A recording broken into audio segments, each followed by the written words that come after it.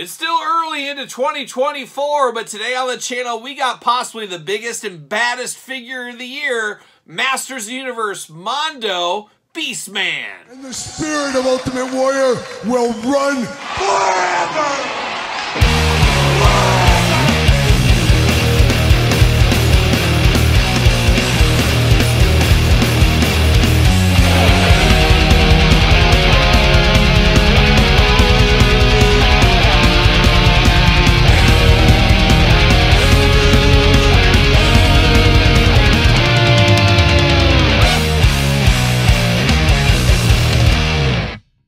Welcome everyone, Kyle here, and welcome back to the channel for another Mondo Collectibles unboxing and review. And today on the channel, we got the latest and greatest through the door. We got the He-Man and the Masters of the Universe, Beastman. But for all your Beastman needs, man, it was a timed edition. You gotta go to Mondo Collectibles to get these. Of course, after that, you're kind of stuck to the aftermarket and eBay, but occasionally, Entertainment Earth has these. Using discount code Kyle, you can save 10%.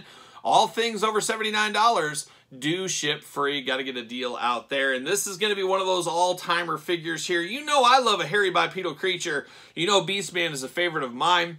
But we've had a lot of big figures from Mondo. We've had some big cats in Panther and, of course, Battle Cat. Well, here we are today with Beastman. This is an exciting one for me. I love a big figure. I love a hairy bipedal creature. I love He-Man and the Masters Universe. I love Beastman. We're playing all the hits, every single one. It's a greatest hits album here, of course, on the channel today. But, of course, we're also going to do this review like we do all the other reviews on the channel. We're going to take a look at the packaging. We're going to talk about it. We're going to unbox it. We're going to talk about it.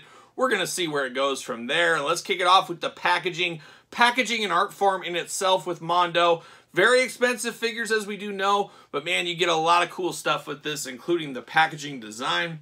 Such a heavy figure. I mean, this is a massive, massive box. But there he is, swinging through the trees like a young ape-man. Maybe a Kink song, who knows? And there's a little Ghost of Skeletor. It kind of looks like a haunted Ghost of Skeletor right there. You got the Mondo logo down in the bottom, looking really good.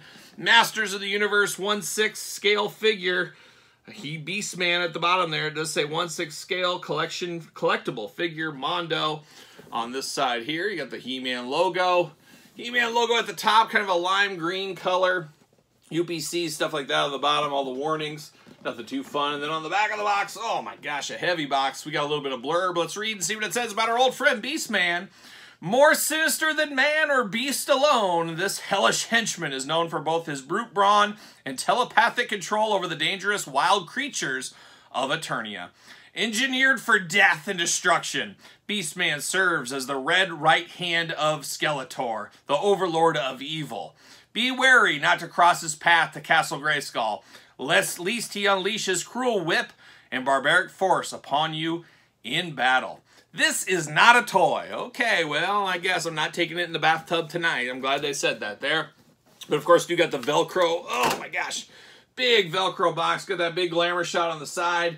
Then, of course, you got the cellophane and everything. You really can't see the figure in there very well because it is so protected. But that is a good thing because this is an expensive figure. We don't want anything damaged. That is for sure out of the package. But I'm going to pull him out here. Going to whip out my Beastman. That's what I'm going to do. Oh, my gosh. And I always tell you guys, I am not the best smeller out there. I can't usually smell. This is unbelievable, the paint. I'm going to get high off the fumes on this right now. Watch this. Oh, it all went in there. So that is very powerful paint smell. That means it's fresh, I guess. It's super fresh from the factory is what this one is. But holy cow, does this have a potent odor to it. You guys let me know if yours smelled anything like that as well. Like I said, I'm going to save the box on this one. Got to protect the box at all costs. Definitely want to save all your Mondo boxes. But oh my goodness, we got a lot going on with this thing right here. And it looks like we got some more tape. So we're going to look at these plastic trays. We're going to see what all the fuss is about here. And like I said, there is plenty of fuss about this. No doubt about it. There we go. Cut that out. There's the first little plastic prison. All kinds of hands, the whip, the weapons. A lot going on in here. I'm here for that all day. And then what do we got going on here? We got the old beast. The beast of a man. I guess he's locked in the plastic prison. We'll have to fish him all out of here, I guess what we'll have to do. But I'm going to take this offline, get everything out of this package here, and we'll be back talking all things Beastman. All right, we got this beast of a man out of the package, and look how giant this looks right next to me. This thing is absolutely massive. Very, very cool. Like I said, Beastman, a childhood favorite of mine. One I've been looking forward to Mondo doing. Saw it at PowerCon. Love at first sight, and here it is at the table, coming to live with me for the rest of my life. And he's going to carry him around in like a baby Bjorn or something. Maybe I'll do that in the future. We'll see. But of course, we're going to dive into the accessories first, and we'll dive into him, see what all the fuss is about. And oh, there's fuss. We know that. He does come with a stand, these typical Mondo doll stands, a bigger reinforced one here, at least on the floor part. Got to have these. It's all about protection for your figures. You don't want this guy taking a header off anything and breaking an expensive figure, as we do know. But we do get the stand there as usual. And how about we give him a hand? Oh, let's give him a hand here. He's got two splayed out hands out of the package on this side. Then we get a bevy. Yes, a bevy of hands right here. We get two fists of Beastman Fury. Here for that all day long. So we get two fists. Got to have those. Got two gripping hands. Of course, he can grip it and rip it and use some of his weapons he comes with. We'll get here into a second. So we got those. Two maniacal splayed out hands here. Like he's going to claw somebody. Like he's just going to take it to somebody doing that. Maybe scratch somebody in the pool. You never know what he might be up to here. But definitely looking good. I love the black long fingernails on there. I love the fur on the top of the palms there. Just a beastly hand if there ever was one. And then we get into this one. A little bit of a handshaking hand. That's kind of what it looks like right here. A very interesting one. So we got a bevy of hands, as I did say. Then we're going to get into some of his other accessories, and we do get a little blaster pistol. And I don't think of Beastman usually using a pistol. I think he did, though, in the cartoon. I could be mistaken. It's been some time.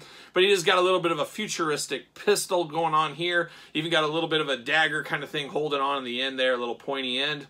Definitely one that's been used a few times. Got some dings and dents. Got a dark wash against it. It's almost could fit in my hand. I could almost just quick draw you right here with this. That's how big this is. But it's going to need to be big for this big figure here.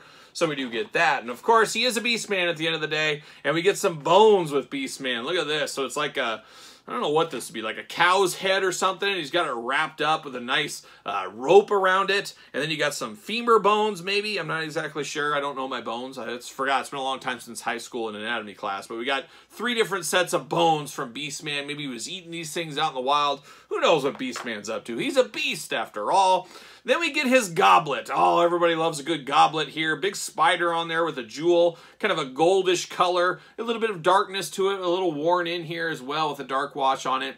Very cool when Beastman wants to kick back in the forest or whatever. He's taking a sip of something. Probably the blood of his fallen victims at the end of the day. But a big, big jar, cup, goblet for him right there. And then if you're going to drink something, you might as well eat something. He's got a big old... Is it a turkey leg? I don't even know what kind of leg this would be, but it is a big old leg here. Looks like something from Thanksgiving is what it looks like. It's actually the size of a real drumstick chicken wing. I mean, that's what it looks like here. So if you went to Buffalo Wild Wings, shout out to Buffalo Wild Wings, you went there, you could have some of that on there. That's what it looks like to me. Now we're getting down to some weapons, and much like his pistol, we got a sword here, and I don't think of him using a sword either, but he is a Beastman. It's a rudimentary weapon. You can see him using something like this, possibly. Got the brown on the handle looking good. You get a little bit of an ornate design there at the top. Then, of course, the silver blade with the point on the end. Looking good. Once again, dings and dents against it. Silver color. A nice big sword for a nice big figure. We're here for that. And then the most iconic weapon of Beastman is definitely this rope. And this feels like an amazing rope. Now, it is kind of like a bendy wire, really. It's got a bend to it, and it moves just like bendy wire. But it is very, very nice. Very ornate. Feels like real rope with a bendy wire inside. Very, very nice on this one. I am here for this. This is very, very nice. I thought it was just going to be like this. I was not realizing we had a bendy wire inside of it. Very, very nice, as it should be. This is a high-end collectible. It should be really nice. You got the handle down here in plastic. Of course, some of the rope wrapped around there. Very, very nice. This is his #1 weapon, if you ask me, for Beastman. I think most people would agree with that. But now we're going to get down to the business here. We're going to get down to the Beastman business. We're going to start with the head sculpts. We're going to go with the head that's out of the package first. Beastman, somebody hands me this. I know who this is. Big old tusk coming out on the teeth. If you got the pink around the teeth, means he looks like and is meaning business. Even face paint. I don't think it is face paint, but I always think of it as face paint, like war paint on Beastman. You got the white there. You got the blue. You got the bugged out eyes going on. You even got some of the red kind of veins in the eyes. I mean, it just looks like a guy that is just absolutely crazy. You would not want to mess with this guy. Big bushy beard around there. He does got some ears akin to an elf almost. And then he does got earrings in there. I wonder who put those on him. He's got earrings in both ears. And then he's got almost like a stegosaurus back on the top of his head. So he's got some of that going. Of course, orange color throughout. Looking very, very nice as well. No paint imperfections. No issues with the head sculpt on this one. Really, really thing of beauty there. But now we got some extra heads here. And we do get a, what is this one? What's the differences here? So it's a little bit more subdued one. We don't got the big crazy teeth on this. More inside. I mean, this kind of reminds you more of the original Beastman figure from back in the day. Kind of has that feeling to him. He looks like he's been hanging out with Tommy Chong for a while or something. And who knows, maybe he's been hanging with Cheech and Chong, because he does have a little bit of yellowness in his eyes, a very tired eyeballs in there that are kind of just loopy there. So I don't know what's going on with him here. Same kind of head, same kind of beard going. Not quite as bushy in the beard department. No earrings on this one, but a very good head, and gives me more of a classic flavor to Beastman right there. Then the third and final head, you know me, I'm here for an angry head. I love that. This is I'm ready for war Beastman. He's got one eye bigger than the other one. A little crooked mouth a little bit. The tusks showing. The teeth showing in there. And then the big old tongue. You can see all the way inside. He's got the earrings going. The big bushy beard. And then, of course, the same head we've got. So a very, very angry Beastman right here that means business. And unfortunately, we did see this, but no movable jaws in any of these ones. Would have been nice with this deluxe figure to have a little bit of movability in the jaw. It's one of those things you just kind of assume that would be there on something like this. That was not. Who knows? Maybe in the future they'll make an extra head with a movable jaw. Not in the cards this go around, though, unfortunately for us. But now we're going to try to dive into this big Beastman figure here. And man, oh man, is this thing just absolutely massive. Weighs a fortune. It like takes up the whole screen. It's just crazy how big this guy is. Of course, it's Beastman. You got fur all over. A nice orange fur with a dark wash over the top. Just looks very much on point for Beastman. We talked about these hands. We got two hands here. And this hand on this one here comes with a little bit of a knuckle duster type thing. Some spikes right on the top of the palm. So this is one that really means business, but you can switch in and out as we do know. We also got little arm bracers here. It's like he had cuffs on and he broke through. And you even got some real fur, which you know I'm here for real fur all day long. He's got some real fur around these cufflinks on him. Then you get into his spikes, of course, very classic Beastman. We're aware of all the spikes he wears. He's got the spikes right up here on the arms. Now, one thing that I have noticed is they do slide off if you just don't have them on there right. You got to kind of pull them up and then turn them, but they just do not stay on as well as I would like them to be. I thought maybe you could tighten them, but it doesn't seem to be the case. You're going to have to play around with it a little bit more, but they do slide down, as you can see right there. That is the most annoying thing I've noticed on this figure so far. That is just annoying how they just keep falling down on you and they kind of slide off. It almost reminds me of the Marvel Legends Cyclops with those ankle bracers, or I guess thigh bracers that always would fall off. He kind of has that going on with these. You just got to get it in there right and just kind of stick it in, but it will fall off on you, so be careful there. He does got a little bandolier over the top, looking very nice, and of course the big real fur over the top here. His big apparatus over the top. Absolutely love this. Not sure what animal he skinned for this one, but I do love it. He's got the big old horns all over. He's got 4 horns in the back, 2 up front. He's seen some things. He's been in a battle or two. He's got broken horn right up there. Not sure what happened. He's got 2 horns in the front. And then he's got a nice chain medallion as well that is connected to all of this. Looking very nice in the blue medallion. The real chain holding it in. Very ornate. He, of course, does have the Eternia Championship belt. He's not giving it up for anyone. That is the case here, but he's got the belt spiked around there. Nice buckle as well. Got like a vinyl type loincloth going on. He didn't want to go real fur like the rest of Eternia. He wanted a little loincloth action right there. And then, of course, like a young Terry Steinbach, he's got the shin guards going on. Once again, spikes on there. A dark wash across it. Nice red color. Looking like he's ready for battle. He is a warrior at the end of the day, and he's going to protect his shins at all costs. It never feels good to get hit in the shins, let me tell you. Big old hairy feet with the big old toes down here, looking on point, looking on brand for old Beastman. Now, a little bit of the articulation here. I'm going to try to go through it without knocking these arm bracers off, but I think it'll be the case. The arms do go all the way around for us. There is a bicep cut. You do get single jointed elbows, very tight. You also get the side to side at the elbow. Hands removable, back, forth, side to side. Of course, head removable. Up, down, back and forth, side to side. Not tons and tons of movement, but just enough to be dangerous, I would say. And there goes that arm bracer again. That's my least favorite part of this figure so far, for sure. You do get a little bit of waist in there, a little bit of hula. No hula in here. I feel like I'm burping a baby or something. Who knows? But not a ton of movement in there, of course. It does have it in there, but it is pretty tight, I would say. Now, how about the splits? Now, he should be able to swing through the trees. Has he got some splits going on? Not really. Very, very tight. Got to heat these guys up, but he does got tight legs. They will go up. Not so much of a split. I mean, he's got a little bit in there, but he's not a deep, deep gymnast. He needs to work on his stretching a little bit more. You do got the double jointed knees. Once again, extremely tight. Might even heat these guys up. Yeah, very, very tight in the knee department. You always got to be careful. You don't want to push it with a figure like this, as you can imagine. You do get the ankles back and forth, up and down. No hole in his feet, so he's not going to be on any stand, but they did include that doll stand with him, as we do know. But a big, big bruiser. Now, can I get him to stand back up here? There it is, but holy cow, is this a big chunk of plastic? Is this a giant of a figure? And like I said, we saw it at PowerCon for the first time. You know how huge it is then. You see it, but it's not real until it's at your table right here, and you see him in the flesh right here, how big this figure is. Just an absolutely massive one. It'll be really interesting in the future if they make a Mossman off of this, because that's what they did in the old school line. But I feel like Mossman isn't as big as Beastman. But I guess they did the same thing with Panther and Battle Cat. We'll see how that ends up netting out in the future here. But this Beastman could very well be the best Mondo figure so far. We've had some amazing ones, but man, there's something about a hairy bipedal creature, something about Beastman that just stole my heart and never let go. And that's where we're at right here. Just a gigantic piece of plastic.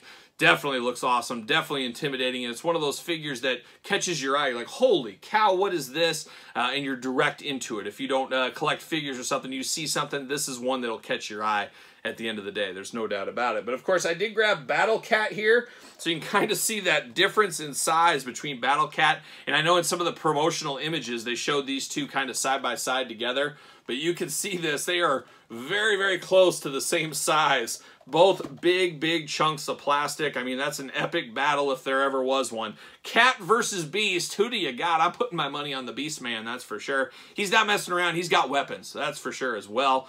So a big, big bruiser of a figure. Welcome in my collection. I just got to figure out where the heck I'm going to put him. I'm still up in the air where I'm going to put my Mondo figures, but I'll figure it out. I always do eventually. Just stay tuned, I guess, in the future for a future collectibles tour on the channel. But Beastman Mondo, dare I say, pretty close to a perfect figure. And it should be at the price point. It should have every bell and whistle, and it really, really does. A fun figure, a highly recommended figure. If you got it, you know exactly what I mean, I think. But you guys in the comments, tell me your thoughts. What about this Beastman? Is this here for you? Are you here for a Beastman like this?